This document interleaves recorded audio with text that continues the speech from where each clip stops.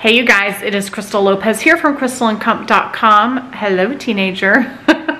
All right, I hope you guys are having a fantastic day. I want you to join me as I make 5 amazing freezer meals that are all using chicken breasts. So these are meals that I'm doing them as freezer meals, but you could also just do them as make ahead meals and pop them in your fridge if you know you're going to use them in the next couple of days. Make them all, fill your freezer, make some for now and some for later, or just make one of them for tonight, whatever you want to do. But what I have done for you to make this even easier for you, if you will look down in the comments below, there is a pinned comment and it will have the ingredients list and the instructions for each of these recipes down below. So all you have to do is click that link, enter your email address, and I will email this document to you so that you have everything you need to make these 5 yummy freezer meals. So the first one that we're gonna make is scrumptious chicken tortilla soup, super yummy. The next one we're gonna make is a chicken Alfredo baked ziti, also super yummy. We're gonna make chicken pot pie. I'm actually making 2 because it takes 2 to feed my family. Again, super yummy. And then we're going to make Ritz cracker chicken casserole, super yummy. And then we're gonna make a creamy chicken and rice casserole, also super yummy. So, all right, get the link below, grab what you need, pull things from your fridge, pantry, freezer, whatever you have on hand, and let's make this stuff. Ready, set, go. All right, so the night before, I went ahead and cooked my chicken. That would save me a little bit of time the day of assembly. So I took all 8 huge, ginormous chicken breasts, popped them into the Instant Pot. I put in some salt and pepper, and then I also put in some Mrs. Dash. It was actually the Costco version of Mrs. Dash, which is really yummy and flavorful. And then I also added a cup of water, which you always want to make sure that you're cooking in your Instant Pot with at least a cup of water. Set it to 20 minutes and let it cook. When it was done, I let it cool, and then I took the chicken and put it into a Ziploc bag and put it in the fridge to deal with the next day when it was time to do assembly. And you're going to see some of that.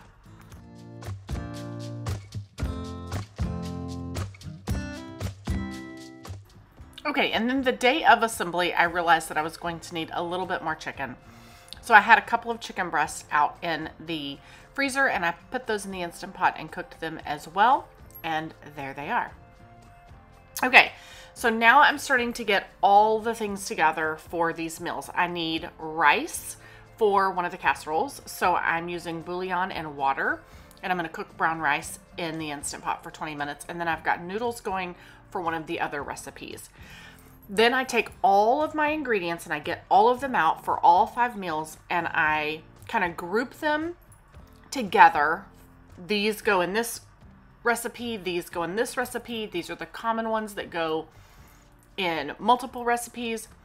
I get everything kind of set out and going on the counter so that everything is there and accessible, and I'm not making back and forth trips to the pantry, the fridge, whatever. Then I went ahead and started chopping up my onions and chopping up my cilantro. And then once I was done with that, I started cutting up my chicken. Just go ahead and knock it out and cut up all of the chicken, all 10 chicken breasts, all at one time, so that you can get all of this out of the way and you don't have to keep coming back and interrupting yourself with, now I got to cut more chicken, now I got to cut more chicken. This way it's all done and you can just seamlessly go through the process.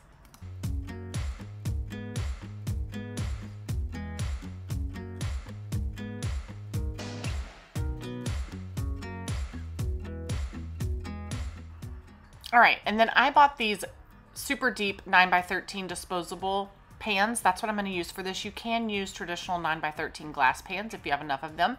Go ahead, if you're using the metal ones, wash them out before you put any food in them. And then now we're going to go ahead and start chopping up the celery, which is for one of the recipes.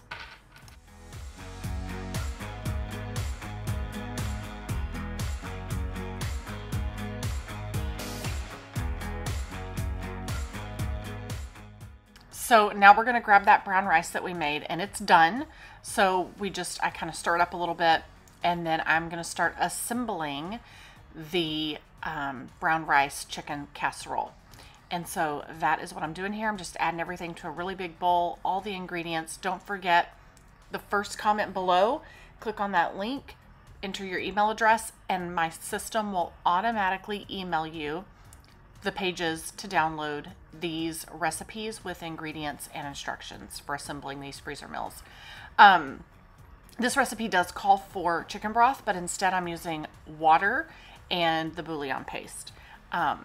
So that's super easy. And then we're going to, don't feel like you have to buy Parmesan cheese already shredded up in a little bag. I buy a big block of Parmesan cheese from Sam's or Costco about once a month, or once every other month sometimes, for spaghetti, because we have spaghetti so often. Just shred it up like you would any other cheese. It's really, really good. And it goes in this recipe. So it'll be handy. Perfect. Mix everything up.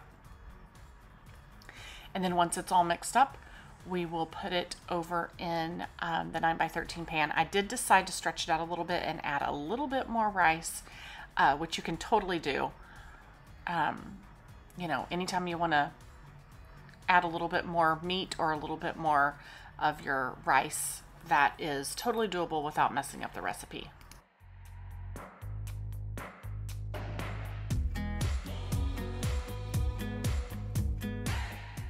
And then you're just going to cover it in foil, and do make sure that you label the top so that you know exactly what it is. Okay, now we're going to make the Ritz cracker casserole. This is another very, very yummy dish. You'll notice that I'm using the plain Greek yogurt in many of these recipes, and that is in lieu of sour cream.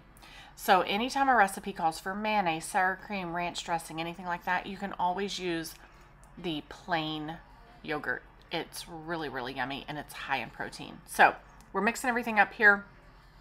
This recipe did call for mixed vegetables, but my mixed vegetables that I already had in the freezer, I had a little bit from a recipe that I made a while back, a little bit left over, and I was going to use those, and they were freezer burnt. So I just went ahead and grabbed the broccoli, and we're going to use that instead. This is a forgiving recipe that really any vegetable that you like can be used in here.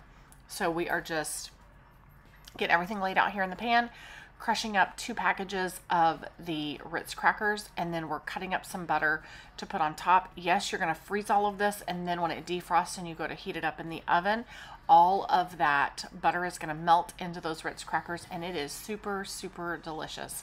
And then again, don't forget to label your pan. And now we're going to make that penne pasta Alfredo dish. This is another super easy one, and that Rao's sauce is so good. I love their stuff. But we're just going to mix all of this together. There's that pasta that we cooked on the stove top that's been just waiting. Once it was drained, I just kind of left it waiting for us until we were ready to use it in this recipe. And now we're just going to mix all this together and then toss it into a 9x13 pan as well. Don't forget to spray your pans. That's really important so that this stuff doesn't stick.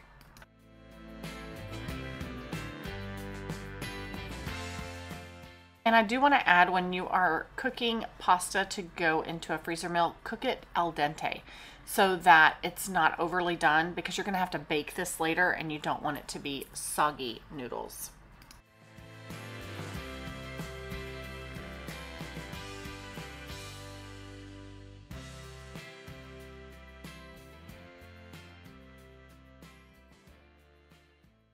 All right, so now it's time to make the chicken tortilla soup. I love that this is done in a bag. It makes it super easy, and I do love the bag holders for holding my Ziploc bag up.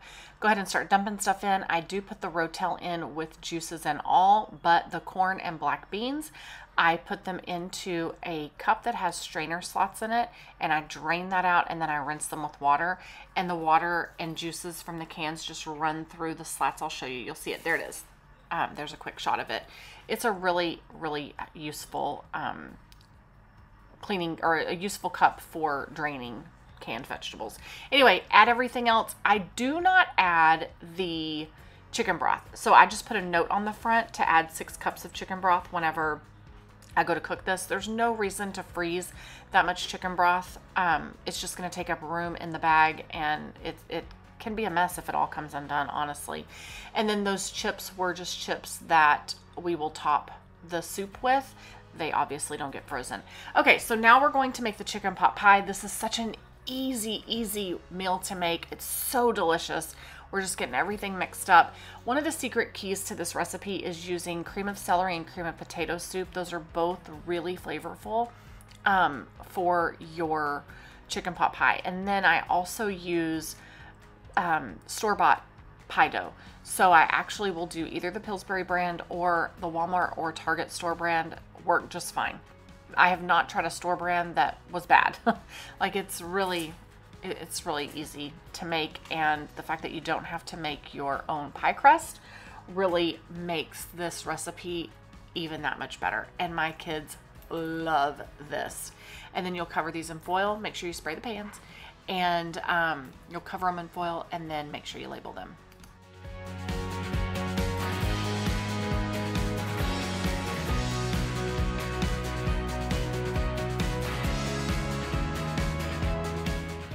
So I cut out little leaves in the top.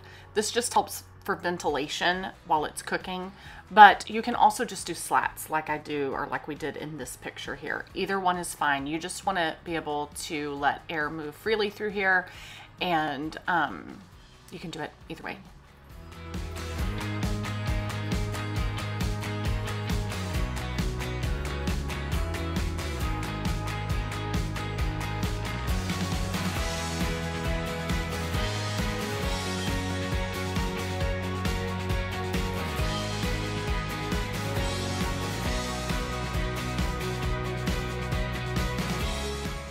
Guys, here are the 5. That is the creamy chicken rice casserole, the Ritz chicken casserole, the Alfredo chicken bake, the chicken tortilla soup, and then the 2 chicken pot pies.